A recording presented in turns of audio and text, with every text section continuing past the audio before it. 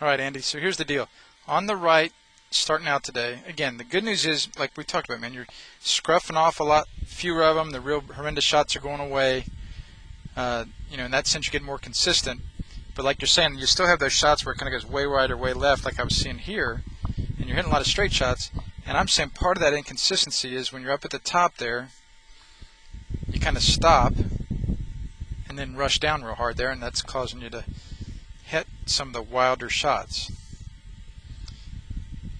And you see that affects your balance where you're falling backward a little more than we'd really like. And then over here, looks a lot more calm. And you see how your balance is better, your feet aren't going around so crazy. And that's what you did earlier today too. Like that. Much smoother. And see the elapsed time, remember, we counted it. The elapsed time was the same on both.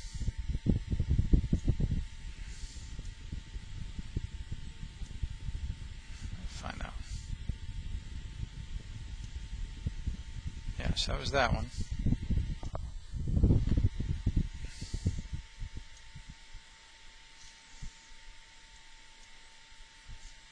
Oh, where'd that one go that we did?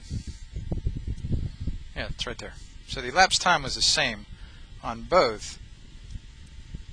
But remember, you rushed it up on the old gold one on the right versus the new blue one here on the left. Where you kind of got to the top real fast on the old gold.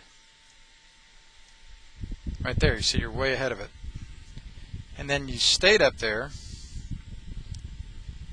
about stopped, and then rushed it down real fast from the top. And again, you don't see how much better your bounce is. Your weight shift is better over here on the left. You're on top of your left foot instead of being on top of the circle on the old gold. You're in front of the circle like we want on top of your left foot on the new blue there. Much better balance.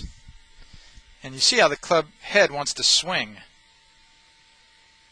See at the end there, there's that little recoil, that little recock, because the club head wants to swing there, man. And I want you to kind of swing that club head more like that instead of being kind of stiff with it.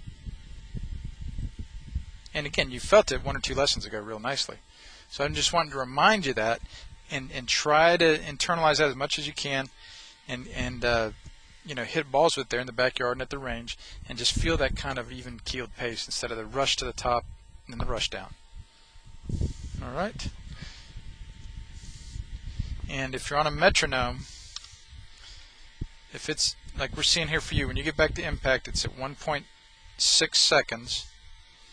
If you ever happen to get a metronome, that would put you at about 37 beats per minute.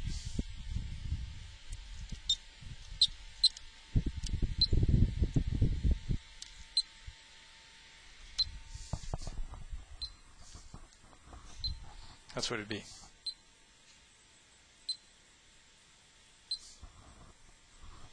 That's what it'd be for you. 37 beats per minute. Okay? So I'll put that on there. I'll write that on there for you. So if you don't have a metronome at home, do you? No. They sell them at music stores. Get the simplest one. 37 beats per minute. That's what that sounds like. Stands for. They have real fancy ones, but you can get a simple one for like 20, 30, 40 bucks at Mars Music or something like that. And you could practice that in the backyard. Start right on the beat and then make impact right at the beat. Watch this.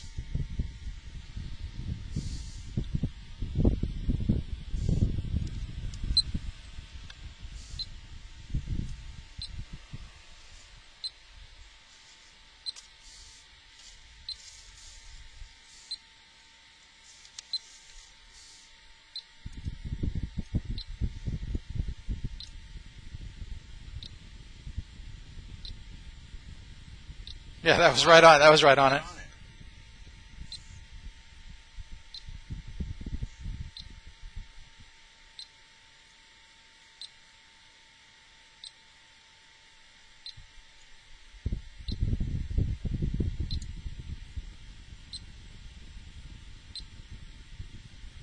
Yeah, that was it.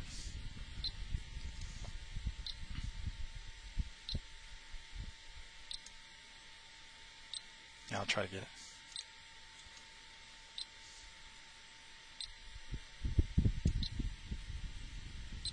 Yeah.